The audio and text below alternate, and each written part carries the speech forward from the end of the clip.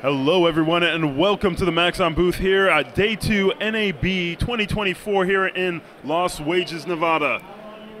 I'm accompanied by some of the most amazing artists here on the planet, some of which have been designing the future for decades. To my left is none other than the one, the only Robyn Haddow. You've seen her work in major feature films, both, I think, Marvel, DC, even all over. Yes, multiverse. Through the many multiverses. And she's here to share with you some of her amazing techniques for UI design. Take it from here. Give her a big round of applause, everyone. Woo! Hey guys, thanks for being here with me today. My name is Robyn Haddow. I am a freelance motion graphic artist and designer. Please check out my website, just my name, at robynhaddow.com to see more examples of my work. I specialize in creating FUI, that's fantasy or future user interface graphics for film, TV, experiences, and video games. And what that is designing screen graphics for actors on set or in post-production in order to contribute to the overall mood and tone of an imagined world.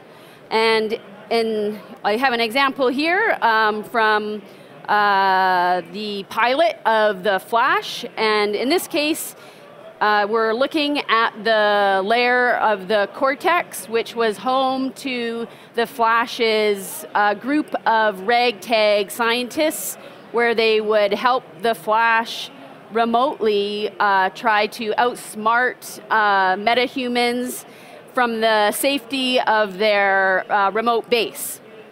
So another example of screen graphics here would be the blog for Iris West at Central City News. And I designed this graphic. The title, my good friend and longtime colleague, Jer Unrau, did the design and layout of the blog. And I focused on the title design for Saved by the Flash. And what I really love about this graphic is that it visually conveys and says so much. If that doesn't say fast or you can't catch me, I don't know what does. And that was made in C4D's MoText object, a series of gradient shaders and bevels and chamfers for the edges, and a whole bunch of displacer deformers on splines for the lightning. So that covers that was seen all in the Central City newsroom in a couple seasons of The Flash. Most commonly, everybody is familiar with the access granted screen that is the most famous or well-known and used screen graphic, which essentially the essence of screen graphics is to help tell a story and visually assist the actor in advancing the plot of the script or the movie forward.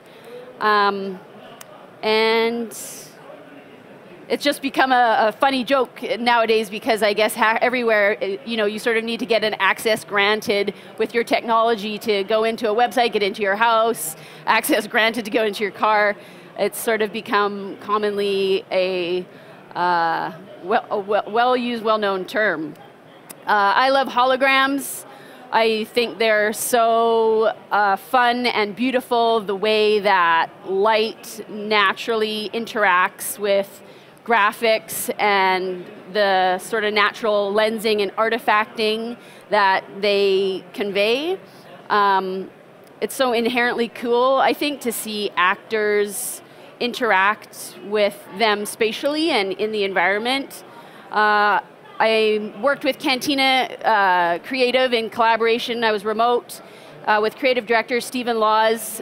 He's a longtime mentor and fantastic creative mind that I always love working with on this. It was a triple layered light table in WandaVision, and the team, myself and the team there, Carly Serquan and Julianne Dome, I think Matt Eaton was involved in putting together and assembling the whole sequence where the real challenge was how was all of the information going to be emitted from the brain of the sort of the epicenter of the OS in the center of the light table to go up through 3 layers, and then you have a floating hologram that Sword Command was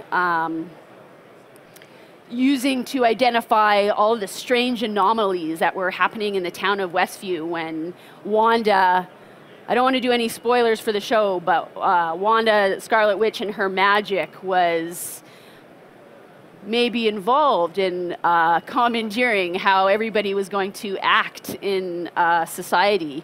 There, again, another collaboration I did with Cantina. Stephen Laws and Carly again on this one. It was so much fun, was to develop the heads-up display for the Taskmaster, which was the first time we saw Taskmaster on the big screen in Black Widow. And the challenge, or I think the fun or unique skill of Taskmaster was that their superpower was mimic mode, where they could learn and study the skill and moves of their opponent insofar as they would outsmart them or learn the moves better than the opponent in order to beat them at their own game. So, yeah, without further ado, let's check out some more graphics. Now that everybody knows what screen graphics are, we can see some more of my work.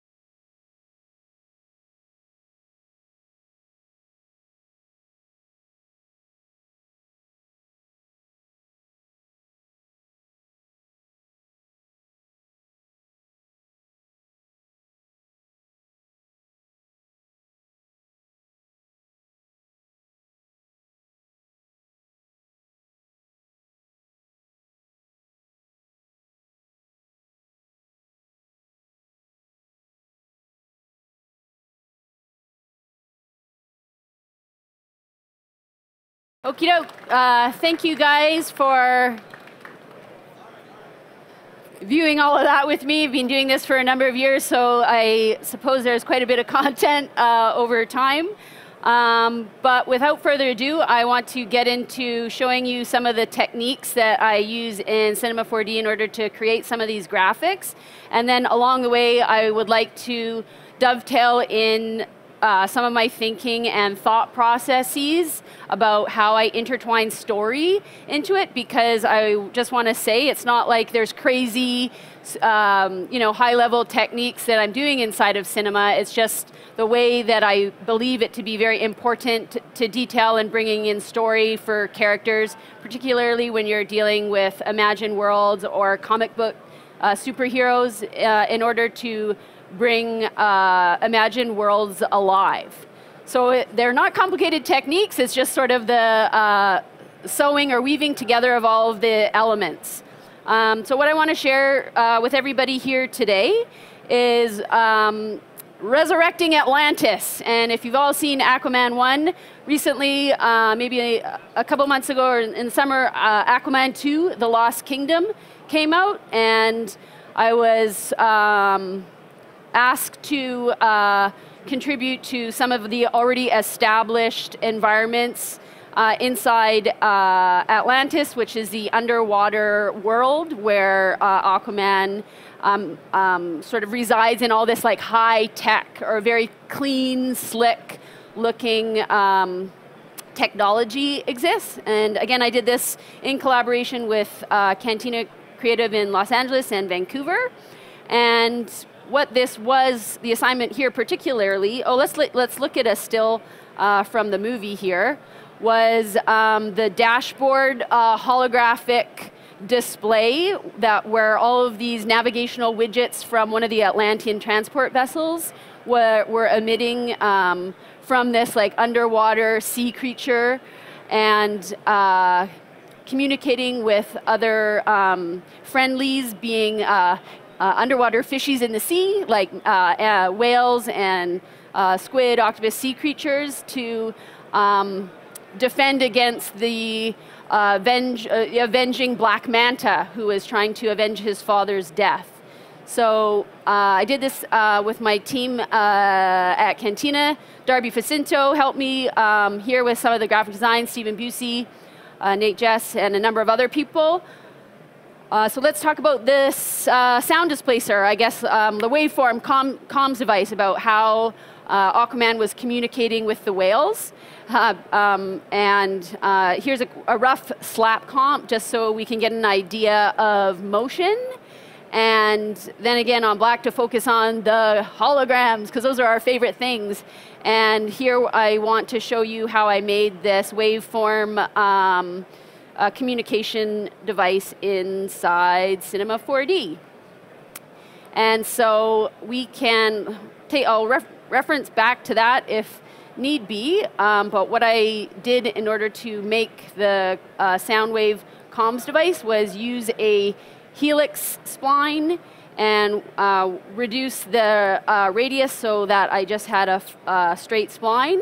And then I put the helix inside a mograph cloner object as a child of the cloner, and reduce, or I turn the mode into a linear mode and reduce the height to 50, and maybe let's make it in about 5 space, give it a little bit of space between each of the splines, and up our count to something like 7. It's not an exact number here, but just to get some more depth to our waveform.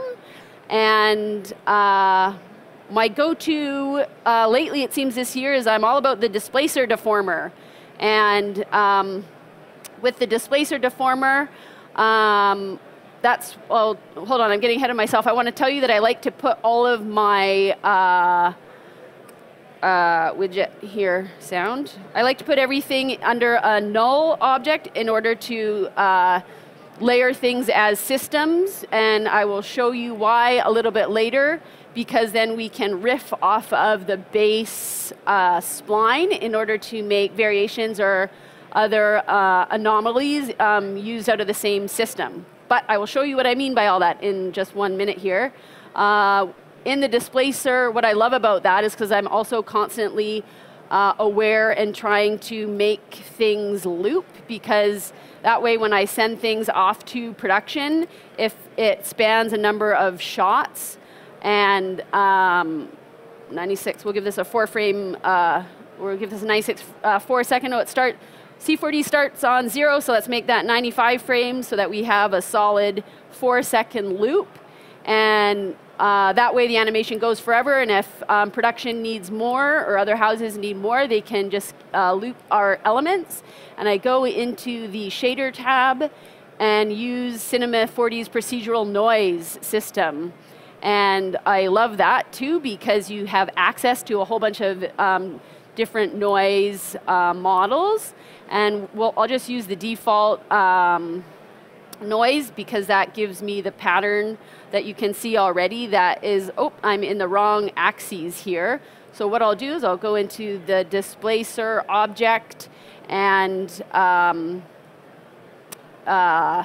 make this into a tangent, so it's affecting on the y-axis. Let's go planar. What am I doing here?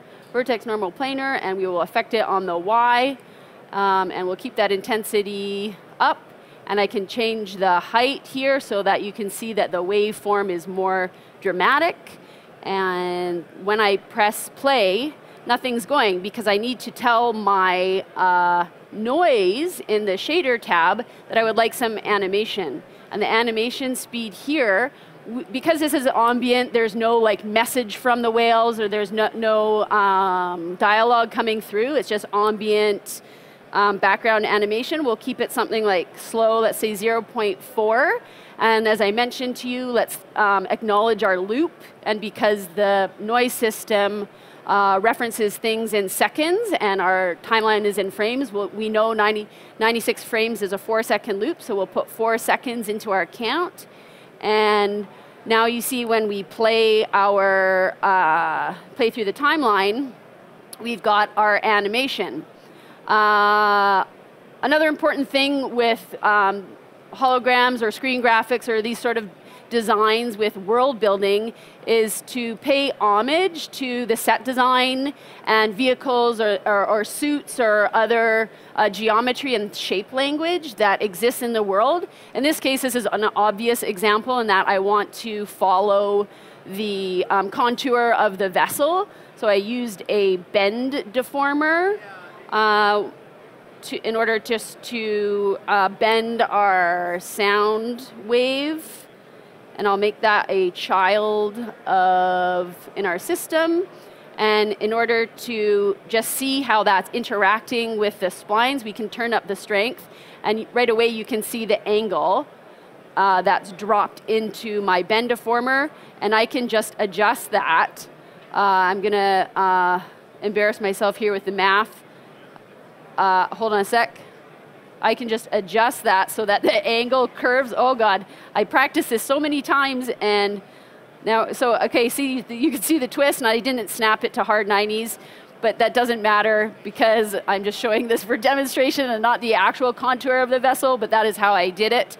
And the main reason why I wanted to show you the bend deformer in use is because with it active, you can see that we are getting another layer of complexity that is super beautiful. Between all of my splines here, and that like without it, they are all quite uniform.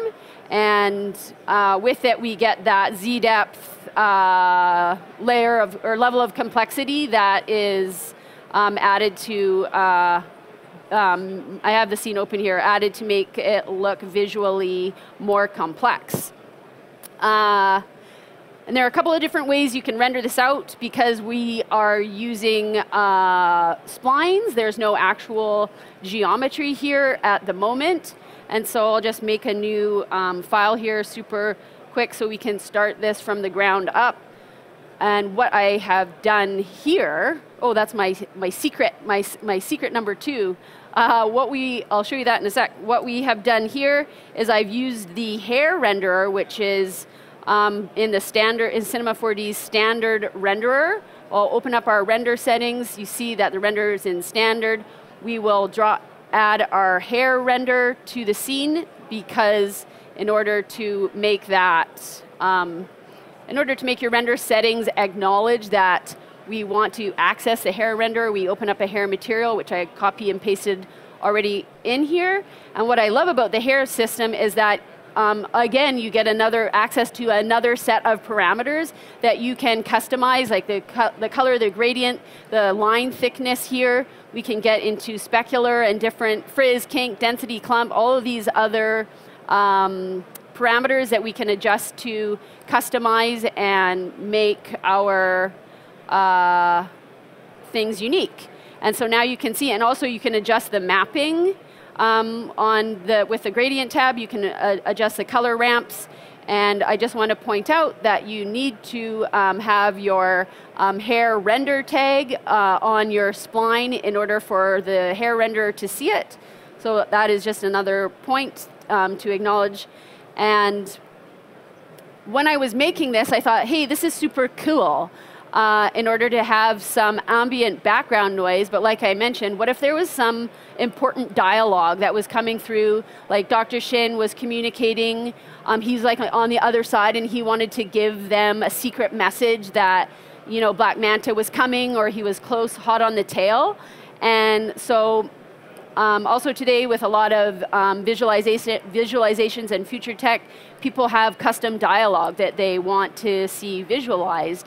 And I thought, hey, I wonder if instead of using the displacer object, why don't we use the sound effector? And with that, I dropped the mograph sound effector into our scene and loaded up a background like percussion track, which you can see the waveform visualized in this sort of amplitude graph here below. And well, let's just turn off the bend deformer so you can see here. Nothing's happening, and that is because we want our, you can see the waveforms activated, but nothing's happening in terms of motion on our splines.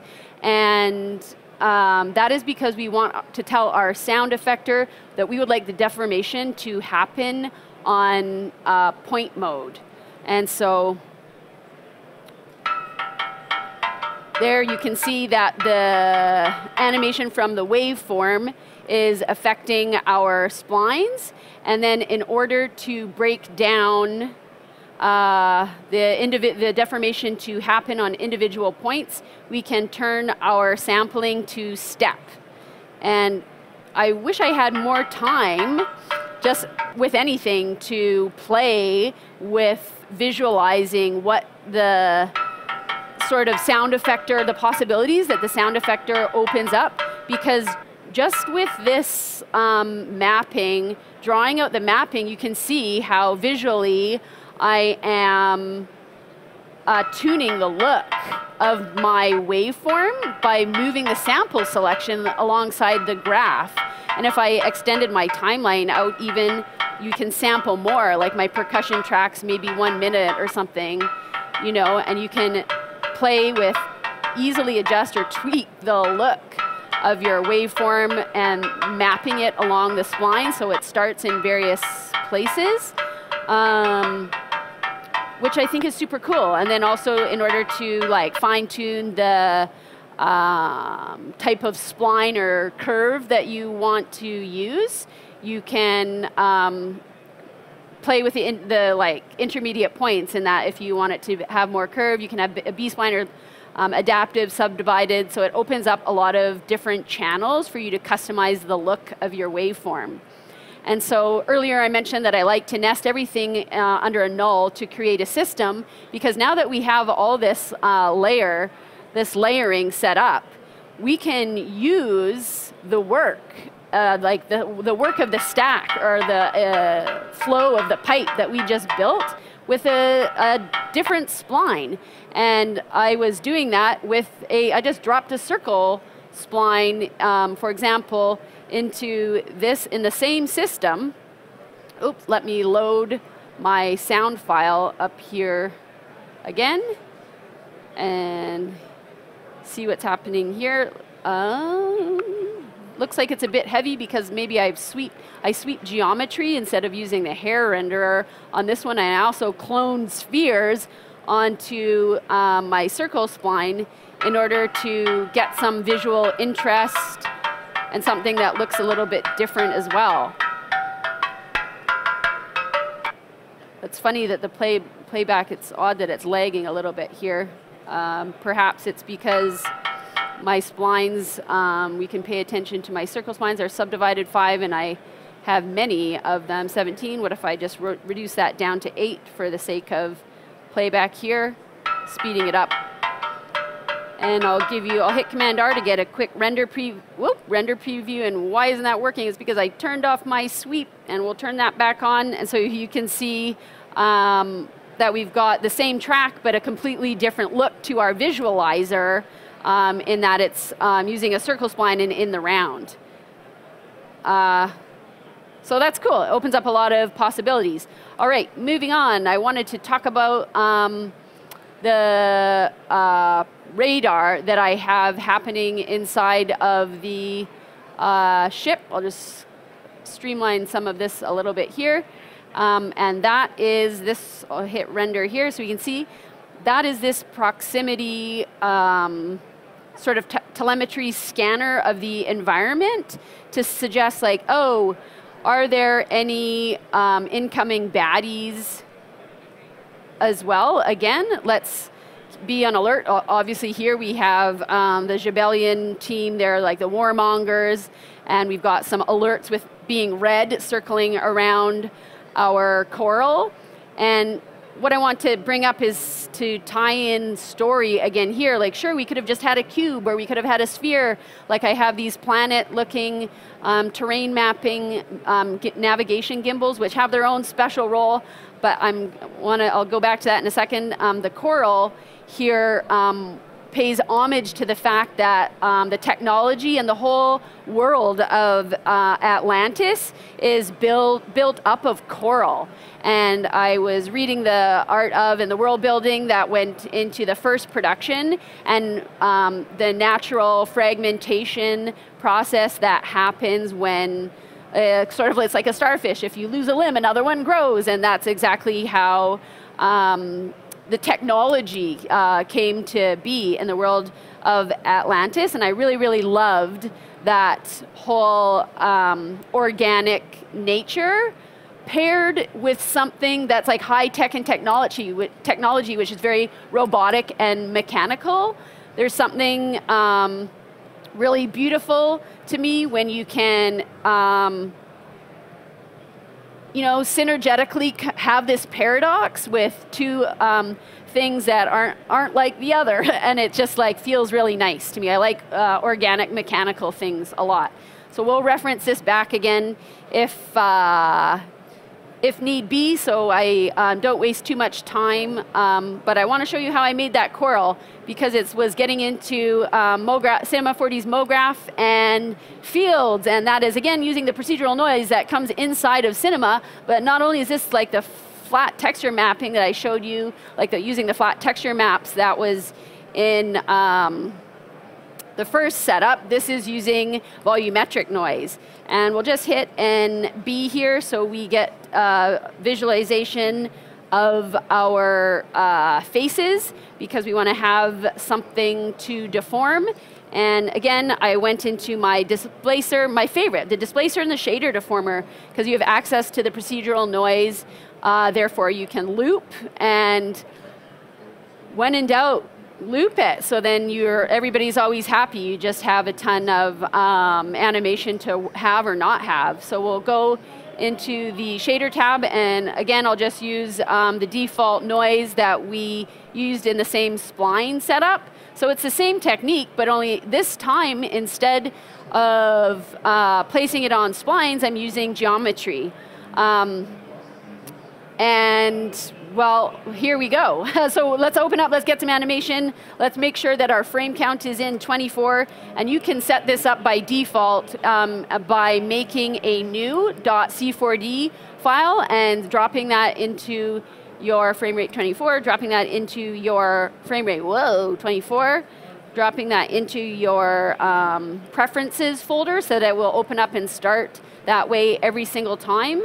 We'll give ourselves 119, so we have a 5-second loop here. And Next up, what I want to do, oops, we'll stop that. It's probably not helping the performance issues of our thing here. Next up, what I want to show you is that I used the volume builder and the volume mesher in order to generate the natural looking geometry. So I will call upon those tools into our scene, and I will make the cube a child of our volume builder, where I guess it's sort of like the matrices object, like the cloner. There's no, if I hit a render here, there's no actual geometry, or you can't see anything here. So I'll drop our voxel size down to something like 2, so we have a bit of a tighter mesh to work with. Hit play, and again, we've got to tell our shader and the displacer deformer that we want to have some animation. Let's do something like 0.7, and we have 5 seconds here, so we'll make a loop of 5. Not that we really need it, but I will also up the contrast a little bit so that we can see a little bit more deformation. We'll hit play, and I've got a whole bunch of tessellation happening because of the displacer, and I kept my segments down to a somewhat reasonable amount so I'm not overwhelming the machine. Once I drop it into the volume mesher, you can see right away how much it sub-Ds my geo to smooth out the surface. But what I also can then do is add a smooth, SDF smooth inside the volume builder in order to smooth out. We'll hit NA so you can see the geometry, the difference a bit. There you go. So you can see with and without the smooth how that affects our geometry. And I'll go ahead and push play. So we have some animation going in there. Let's make it a little bit bigger just for demonstration's sake. We can see, well, you know what, I'll put it like, whoa, crazy, 1.5. And so you can see we've got a bit like an organic blob. We no longer have a, primitive cube. And then I went into using a twist modifier, or deformer twist, which will, again, create a null to drop everything into a system because we're going to want to reuse that. And in order to stack elements. And here you can see that I'm starting to manipulate the geometry in a way that we're starting to get some more organic looking shapes. And we'll throw another bend into our scene. You can see that, like I'm playing, right? Like it's just like I'm kind of molding the geometry as if it were clay. I'm not doing anything fit to parent. I'm not doing anything so technical, or, you know, I'm not getting lost in the weeds. I'm totally just like as if I were molding Play-Doh, or, you know, sitting down at a table and having fun. So I'll turn off my visualizers of the bend and the twist, which you can use these traffic lights here, or you can filter them out of the panel here, just so we can concentrate on looking at the geometry. And you can see that this organic shape is something original and new, but how do we get some of that porous looking, stuff? So let's name this one inner 1, for example, the cube, and then I will duplicate my cube with the displacer object and call one of these inner and one of these outer, so we know which one's which. And we'll go back into our volume builder, and it automatically dropped in my inner and my outer. We'll make sure that the relationship inner and outer, okay, so we want the outer one on top, because we are going to subtract the inner one from the outer one. And what I can do is see my inner is change the geometry such that we can see how its effectors are working or influencing. We have to make it look a little bit different because it's doing a 3D like Boolean, doing a Boolean operation. And here it was just playing, like, so, like, and like this is super cool looking, right? To get this like organic looking, natural shape and so I can play with my noise, and if we wanted it to, we can actually have it animated. So this could even become like, no longer is it just like or it's more like an amorphous object. Imagine that it was being projected from a crystal display, and you get to see all the technology of the liquid crystals molding and conforming and actually live, like wondering what the magic or the technology is. So it adds, it opens up a channel to bring a little bit more life into your scene if you want. And again, there's like no science. You can manipulate the shape of the inner and outer. I could, that looks more like, that's more, there's more form to that, so that looks more like it could be a coral reef, you know, in Hawaii. The fishies can go swimming through that. And let's hit play. Yeah, like it's so super beautiful. Like every single time I've recreated this scene, it's different. So I'm gonna, because I have a lot of things that I want to share with you, I'm gonna open up one that I've already made here and steal. I'm going to steal the foe, or the enemies that I have circulating around here, the enemy ships, and I made those the same way. What I did was I just edit copy, hit V to go to our new file. What I hit paste, so we have our enemy ship number 1 in our scene, and I just made this organic looking you know, piece of geometry in the exact same way. And so in order to get this circling around and doing a perimeter scan of our coral, I added a circle spline, and I didn't want to keep it totally uniform to a circle. I wanted it to have a little bit of just a different width, or use an ellipse. I just wanted it to be more interesting.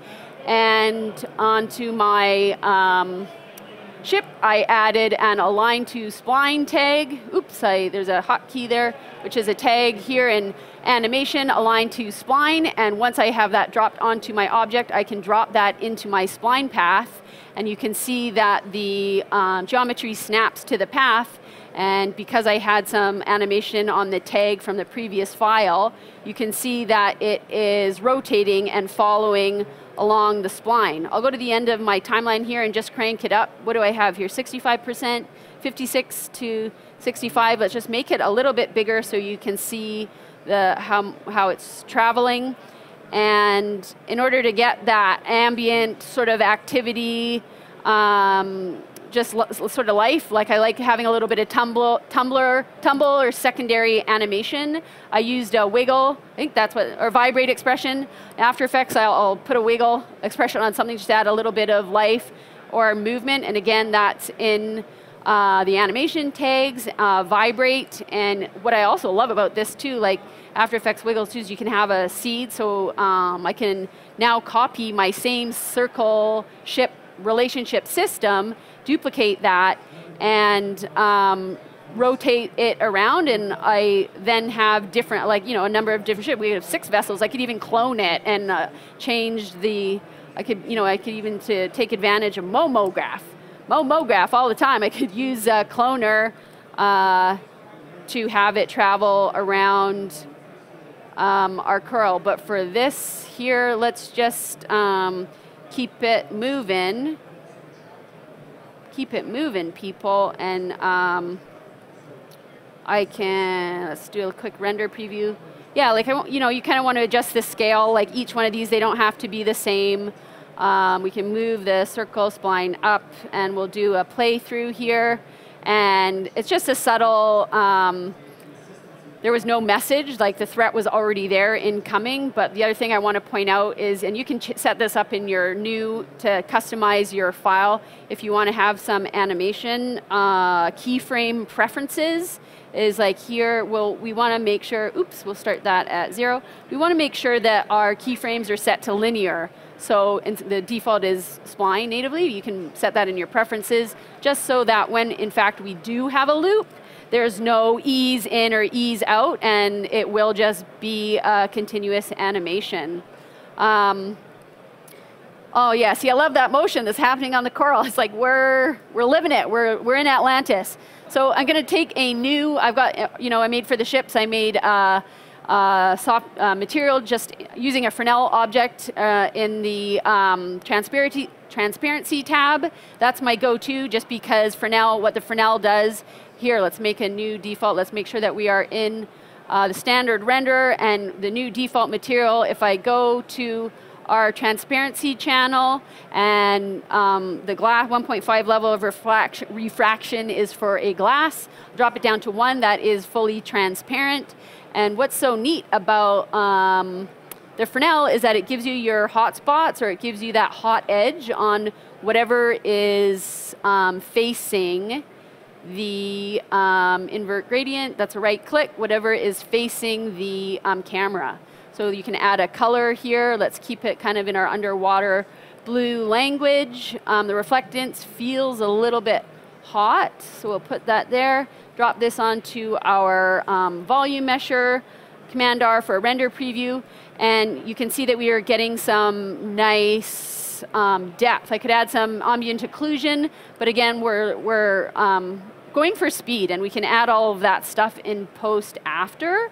And I don't think this needs it, but what I want to show you how I did was for the emitter, and because everything came from this hollow bed, this sort of like dashboard projection base. Let's look back at our image so I can, just so you can see really quick. Oh, I got 40 minutes, I gotta keep going, wow. It was just like this tech base. And I'm panicking because I want to show you more things. So let's, anyways, it was like a holographic bed where the emitters were projecting the holograms. So in order to do that is I used a spotlight, and if we rotate, let me just orient myself here a little bit and not embarrass myself like I did with the bend former.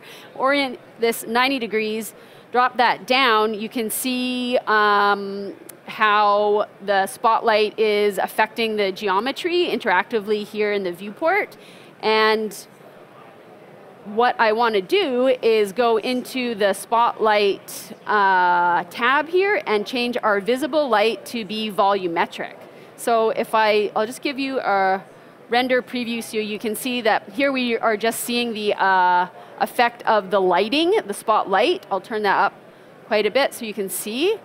And I'll render preview that so you can see the speck hit there. That's from the spotlight. Once I go into the visible light tab and change it to volumetric, you can see the light source. And all of a sudden we're having a little subtle bit of interactivity here. You can see where the light source is interacting with the geometry, which I think is super cool. And I want to color that a little bit of our nice blue here to set, to keep in style with the scene.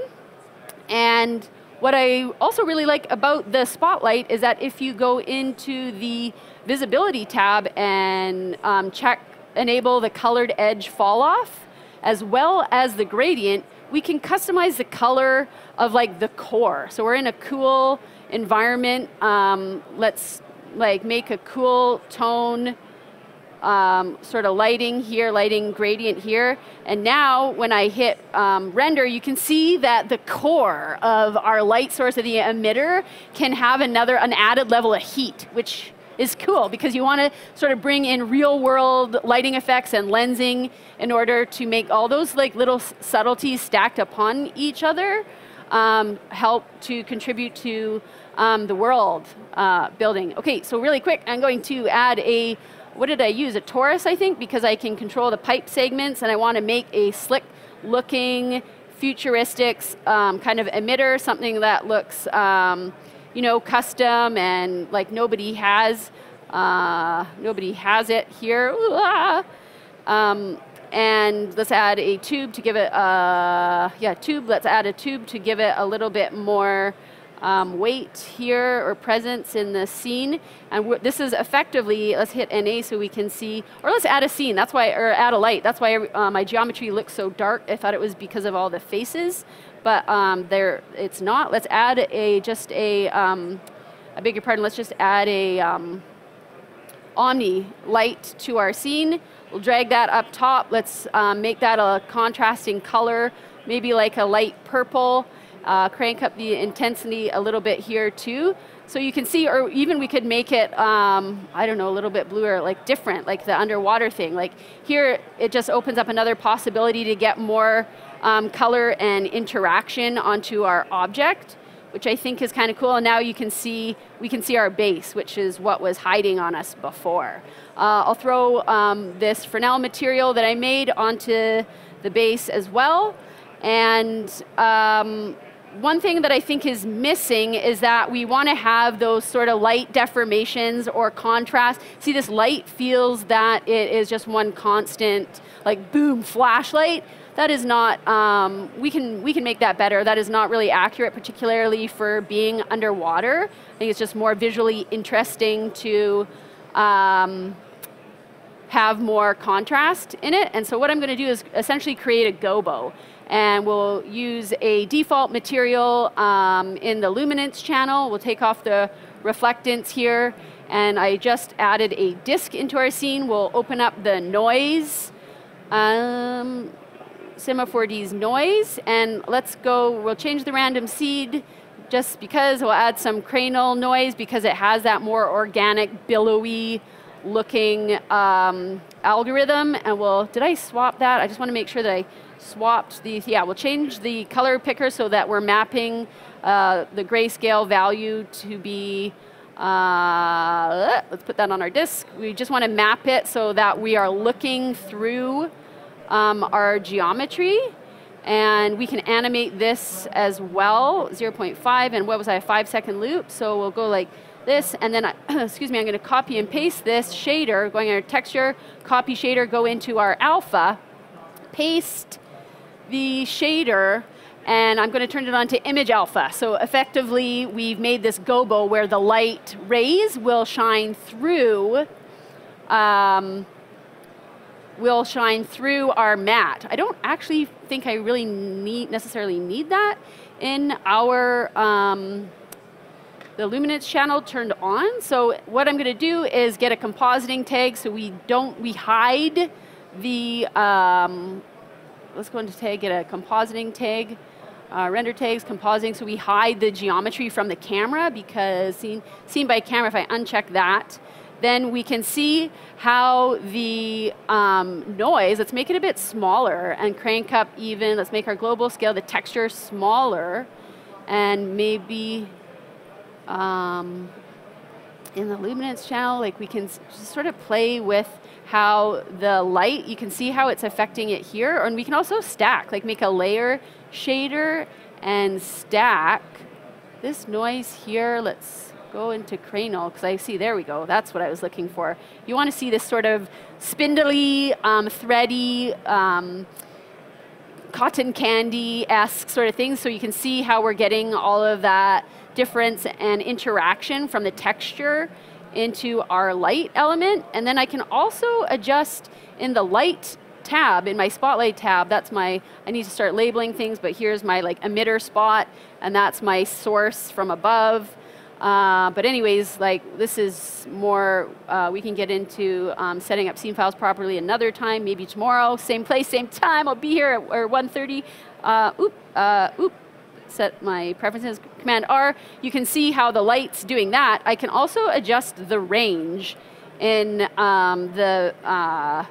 in my volumetric, that like how do I say this? I can adjust the like start and end points of my light. So if we didn't want to have it casting so much onto the geometry, or I can open up the cone a little bit more, and I can define the level of fade, I guess.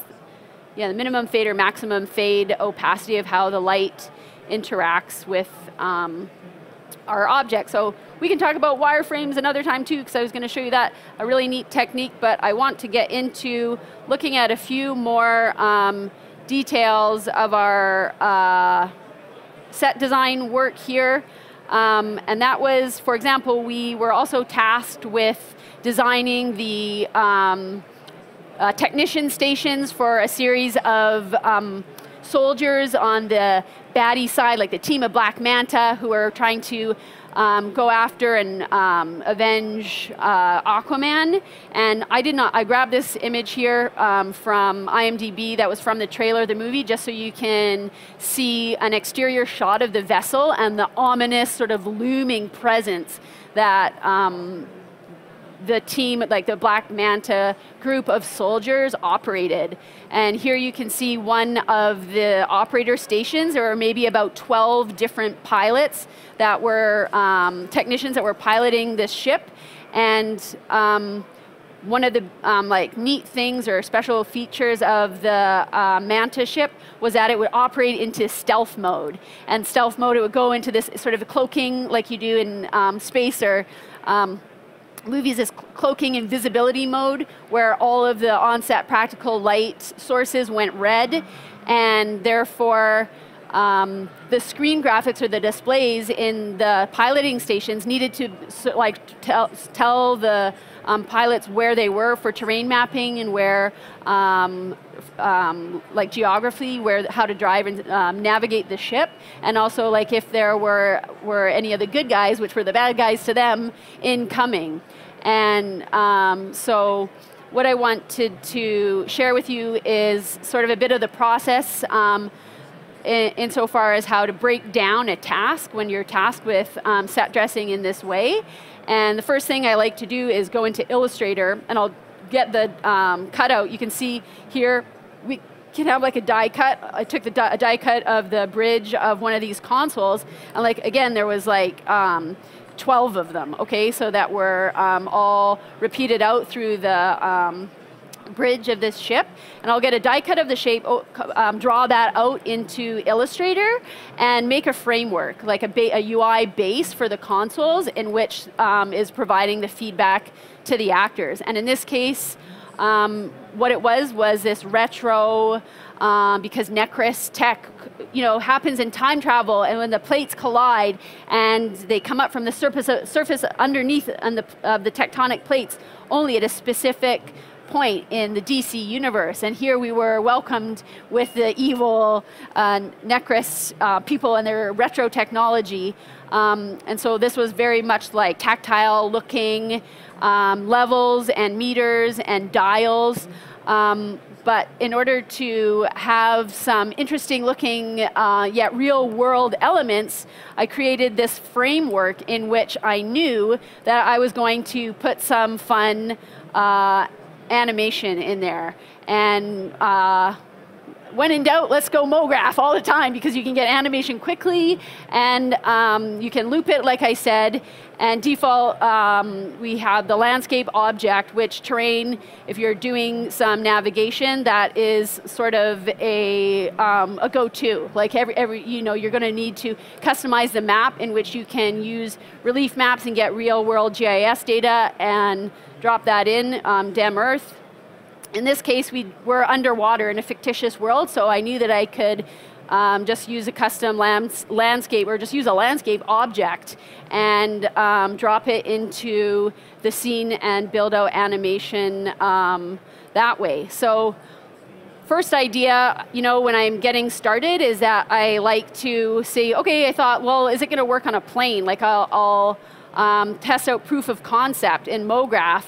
And I knew that I wanted to have some animation, like again with a far like vanish or a near and front fall off. And I could see that doing this mograph plane effector was going to work in that way. But you can see here that it's like gobbling up the plane in its entirety. And I wanted to have a little bit more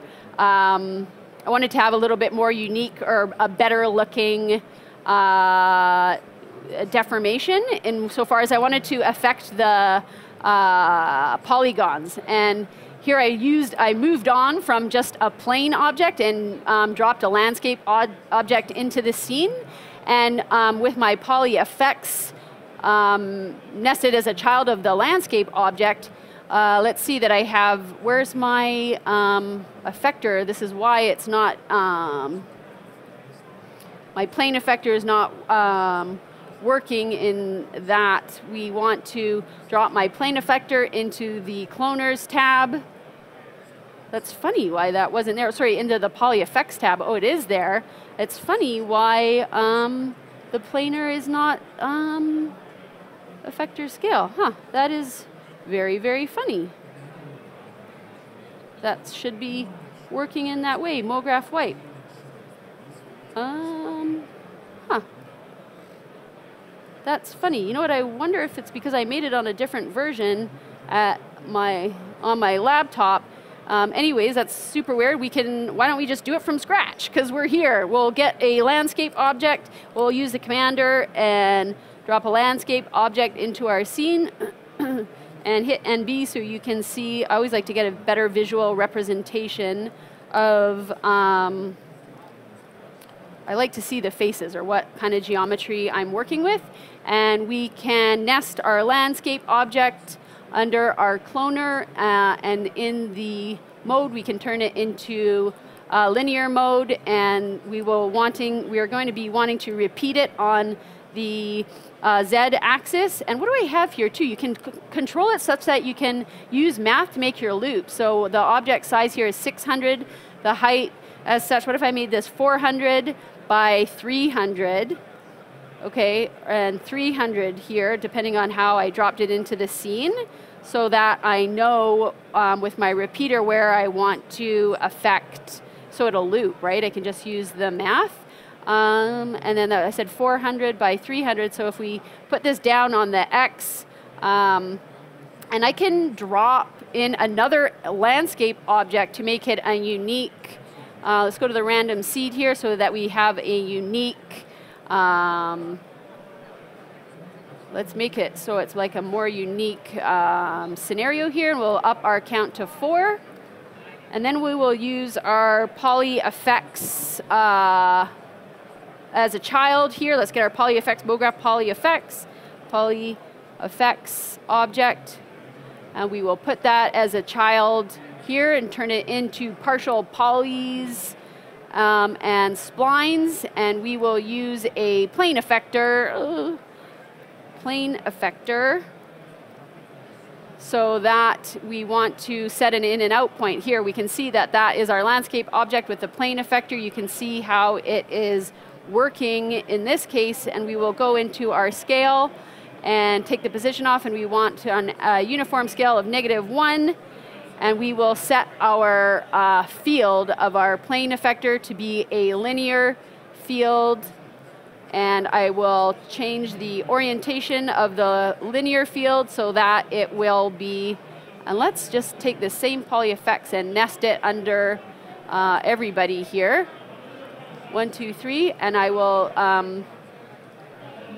use a linear field, and oh, there you go. I will put it back here, and where do I have my linear field in the poly effects? I'm not sure why it's not working. I've made a mistake somewhere along the way. Plane effector, linear field, and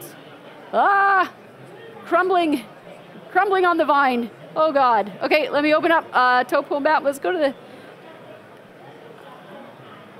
oh, yes. Yes, I do. Just not sure why this one's not working. Oh, I used a displacer deformer for the noise. The poly effects is nested as a child of our plane, and it is going the back to front. I don't know why the faces aren't. I'm gonna have to, yeah, I'm gonna start. Okay, I think, you know what, you guys say same place tomorrow at 1:30, and I will figure out why my plane effector is not affecting the faces of the polygon. Super weird. That's not happened so far for me.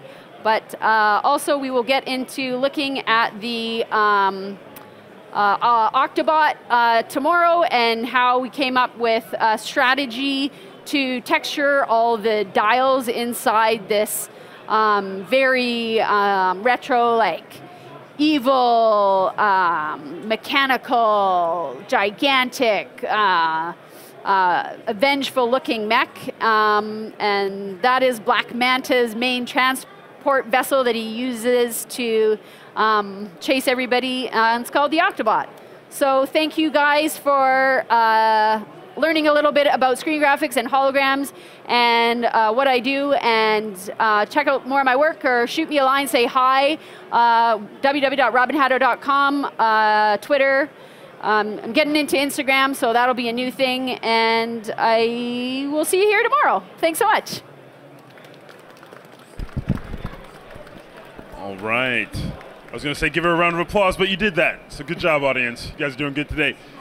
We are going to take questions in the back because we have our next presenter is going to come up. We ran a little bit long, but that's kind of perfect because you got extra good, UI, UX stuff. And Robyn will be back, so you can have even more questions tomorrow. But she'll be right around the booth in the back here for the next hour. So if you have questions, bring them to her, and you can go through all of her amazing scenes. But stay tuned. Up next, we have Gri-young Kim and Woo-sung Kim. So you guys are in for a real big treat. So stay tuned. We'll be up and running as soon as we can, Internet. We'll see you soon.